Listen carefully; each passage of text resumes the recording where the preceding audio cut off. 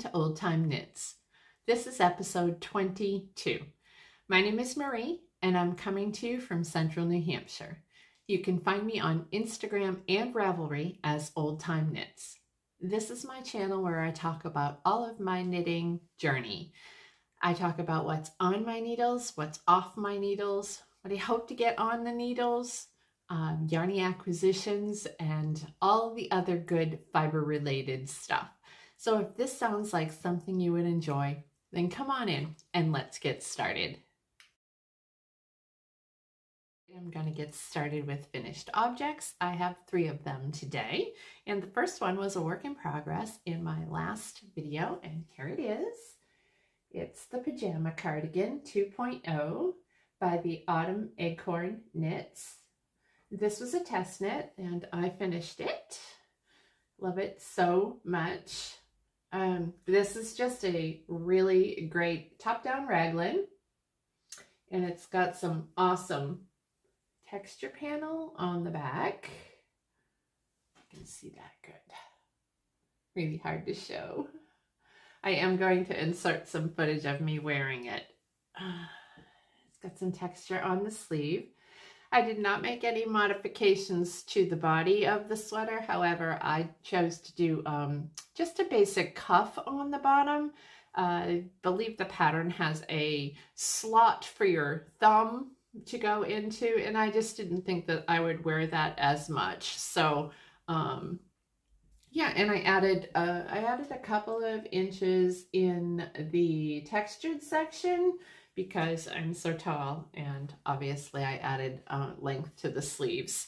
But I love this so much. It is so comfortable, so soft. I haven't had too much of an opportunity to wear it because of course it's summer here and it's a little toasty still, but I enjoyed this so much. And I also loved the fact that this has a built-in button band, so I didn't have to go back and do buttons.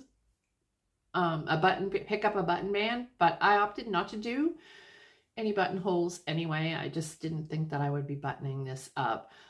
Like I said, I will insert some footage of me in it so you can get an idea of what it looks like on.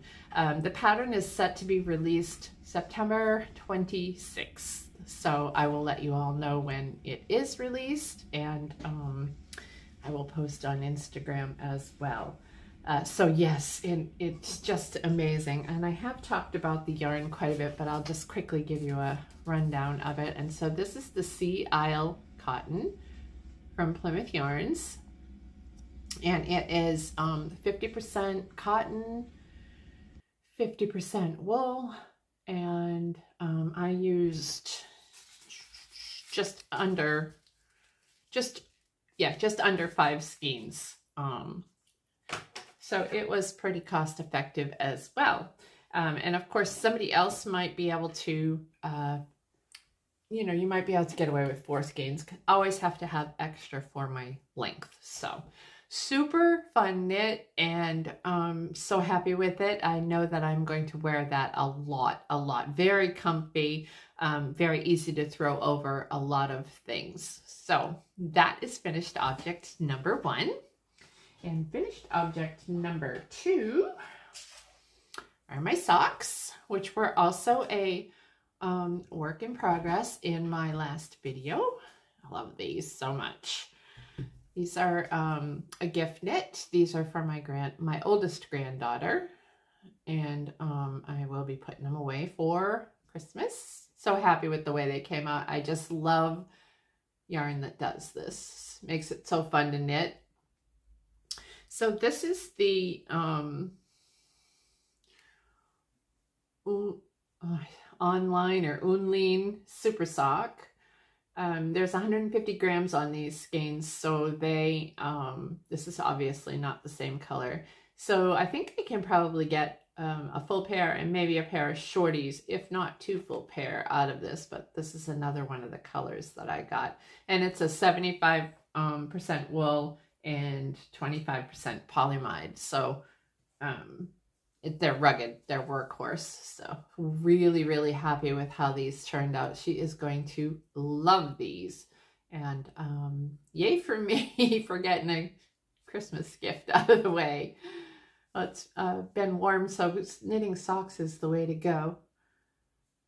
That being said, I just knit a sweater, and my next finished object will tell another tale. So yeah, really happy with these. I forgot to mention that they are DK weight, so that is a 6-ply yarn. It's like a sport DK, but I use a US 3 needle on it, and all of the details for everything that I am doing is on my Ravelry, is down below for my Ravelry project pages. So that is finished object number 2. I love them so much.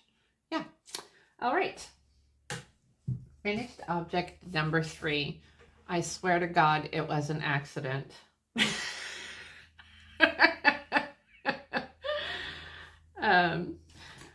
I have been dying to cast this on. It doesn't even need an introduction. Here it is. Ta-da! I finally have myself a Ranunculus. This is the Ranunculus by Midori Hirose. And I just love it. I love the I-cord bind off on the sleeves. So, finally, this is my first one, and I definitely, this pattern has a lot of hype around it, and I get the hype for sure. It was the easiest knit. It was just about 1 week I completed this in. This is a light worsted weight yarn. I love this yarn. I'm going to talk about it here in a second, but I knit these size 2. And I will insert a video also of me wearing it. It's still a little too warm to put this woolly goodness around me, but I want to talk about the yarn. So I discovered this yarn because Leslie from Naughty Knitwits was talking about this yarn. She's talked about it quite a few times and how much she liked it. And so this is from Knit Picks, and it's called Upcycle Alpaca Blend, and it is a worsted weight, but it's a very light, on the lighter side worsted weight. And so the blend on it is 33% alpaca, 33% wool, and 33% acrylic. And this, there's 219 yards, and this is the Storm colorway, and it's this beautiful charcoaly gray color. Oh, so nice. So I decided to give this a try, and boy, I am not disappointed in it at all. And it's a great price point, and you actually can get it if you can hit them on sale, which I did. It was on sale for $4.99 a ball, US dollars. So how can you hate that? It took me 5 balls to do this sweater. And what I really liked about it is that it's super drapey. You know, it just hangs nice. So when I did mine, I did a gauge swatch, and I actually did a swatch on a US 9 5.5, I think, millimeter. Because I felt like using the US 10, which is the recommended needle size. It was just a little too, the fabric was just a little too open and loose for me on it. I just was looking for something not that loose. So I was happy with the gauge that I got on my size 9 needles, and so I went with that. So my gauge, the pattern gauge is 14 stitches for 4 inches, and mine was 16 stitches. So because I had more stitches than the pattern gauge, I was going to get a smaller size, so I went up to a size 2. If I was on gauge, I would have knit a size 1, I think, because I do not want all of the extra positive ease that it comes with. I just like a sweater that fits me and isn't too boxy, and this fits perfect, and I will show you in the video if I haven't already. So I was anyway, I could not rave enough about this. I agree with Leslie wholeheartedly. This is amazing yarn. She used this for excuse me, for like a cowl in a Spastrigo pattern. I can't remember the name. Getting Warmer, I think, was the name of the pattern, and it was so pretty in it. So I've had that in my stash for a bit. I actually thought I was going to do a different sweater with it, but I couldn't be happier. So this definitely, like I said, lives up to its name, and I definitely will be knitting more than one of these. It was so fun to do. I couldn't stop knitting the top, and then I really liked the I-cord bind off on the sleeves. That was super fun to do and easy to do. And I think on the bottom, yeah, the bottom rib is twisted rib, so it adds a little bit more snazziness to it. But I mean, if you haven't knit this yet, everybody is knitting it. All the podcasters are knitting it. Selma from Little Big Knits, Mega from Skeins of Dreams, Amber from A Lovely Yarn. I mean, the list just goes on and on. It is such a great knit, and it has been on my list for a while, and I am so happy that I finally was able to cast one on and get it off the needles, and it just fits so nicely. I can't wait to wear it. Of course, it's you know, wool and alpaca, so it's pretty warm, and it'll be a bit before I can wear that, but I will put it on as soon as I can. So yeah, so I'm going to move on to works in progress. And the first one is In a Bag from Little Robin Cottage. You guys have heard me talk about her a million times. I do have a coupon code she's offered down in the description box down below this video. And I am, this first project is the Framework Bralette by Jessie Made Designs. And I am making this for my granddaughter. It's kind of hard to show because it's bunched up here. I am only a little ways because I am waiting. I'm sorry, it's really hard to show. But anyway, you can get the gist of it. This is the bottom portion, and I'm just now starting on the cup portions. It's got this little ridge up the front of it. Dropping stitches. This yarn, though, is amazing. Anyway, to back up, I'm waiting for some measurements from my granddaughter. And, you know, when we want to do something and we're waiting for somebody else, I'll probably forget the pattern by the time I get the measurements. I didn't want to knit too far because, you know, I don't want it to be too big on her. But anyway, this is it. And it is so super soft, and the pattern is just very, very in-depth. It pretty much holds your hand the whole way, and it is just beautiful. So I am looking forward to having the finished product done for her. Anyway, the yarn is Emma's yarn. I have lost the ball band. I do not know where it is. Emma's yarn in her 70% merino, 30% silk, and it is in the Take a Hike colorway, and it's this fantastic green. Very, very nice yarn, very soft and silky, very smooth knitting.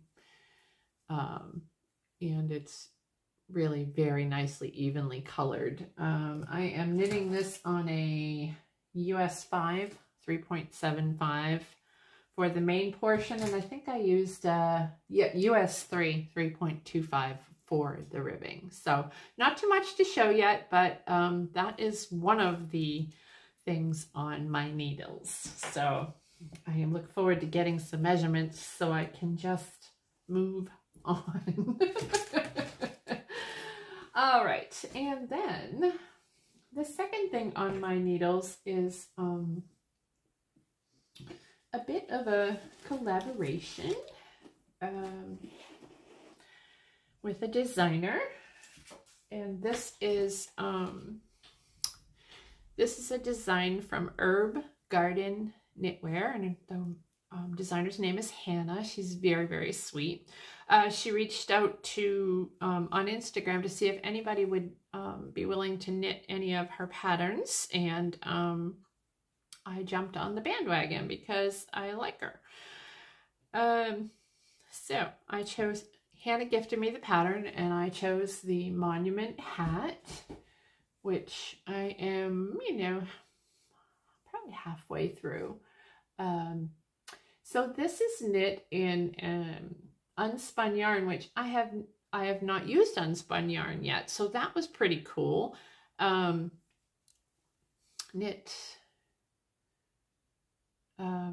sorry, 2 strands of unspun and 1 strand of mohair. So I went to my local yarn store and I purchased a couple of plates of Flotulopi, which I've not used before, but I've heard a lot about. And it is unspun. There is 328 yards on 100 grams. So I bought 2 of them because the yarn store recommended working from 2 plates when you're holding 2 strands together. I did wind them together and formed a ball, so I wouldn't have so much to juggle. And because the unspun can be fragile and pull apart, I decided that was the best way. This color's pretty cool. It's really hard to show. It's very olivey, and it's got some teals and blues and greens and kind of blowing out a little bit. That's probably a better indication. And I am holding it together with this mohair. So it's kind of blowing out too. My lighting today, I'm sorry, I'm filming a little bit earlier than I normally do. Anyway, that mohair is magpie fibers, and it's in their feather base, and it's 70 mohair, 30 silk. This is a 50 gram skein, and it's 470 yards in the tactical colorway. Very nice color, really nice color. So together they make for a nice color combo. I think that's probably a good representation of it. This is going to be a really warm hat. I will say that, you know, because it's 100% wool, the Flotulopi, it is a little scratchy and a little rustic. So this design is designed to have the brim flip up on it. And I'm looking forward to getting through this. It does have some cables in there to form these sections. Yeah, it's a really nice hat. So anyway, Hannah from Herb Garden Knitwear, she has a podcast here on YouTube, and I will link to her. And she has she's also on Instagram as Herb Garden Knitwear. And she is very, very sweet. She's very polite. She lives in Germany. And she's very mellow on her podcast. And so if you get a chance to check her out, like I said, I will link her down below.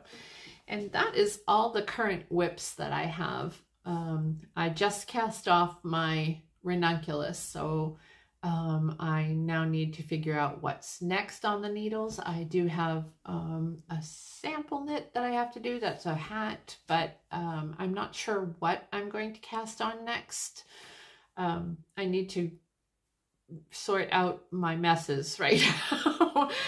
You know, clean up the bags that I've from the finished objects and put all of the needles back where they belong. Why is it when you finish stuff, there's so much to put away? And my needles are a hot mess right now. So yeah, that is all I had for whips. And I did have just a couple of acquisitions. I haven't purchased too much because I have enough going on, and you know, the same old story. Anyway, I saw a couple of podcasters mentioned this yarn dyer, and I thought I would try her. and her yarn is beautiful. So I'm always, of course, looking for DK yarn to do socks with, and it's even better when it's, you know, got some nylon in it. So this dyer is Nicole C. Mendez. She's on Etsy, also from Germany. And this is her Night Owl colorway. Oh, it's a self-striping. So this is a soft sock DK. It's 80% virgin wool, merino extra fine, and 20% nylon, and there's 284 yards on this. So this is almost a light DK, almost a sport. Not quite.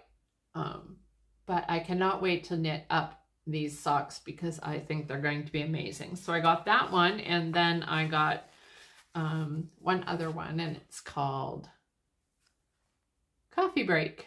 Of course, have to, because I love my coffee. Look at the colors in this. This is beautiful. Really, really nice. So I cannot wait to stripe these. I really just need to get going on some of my self-striping. I have quite a bit of it now in my stash, and I don't know, keep getting distracted by all the things. It's hard not to. All right, let me see what else I got.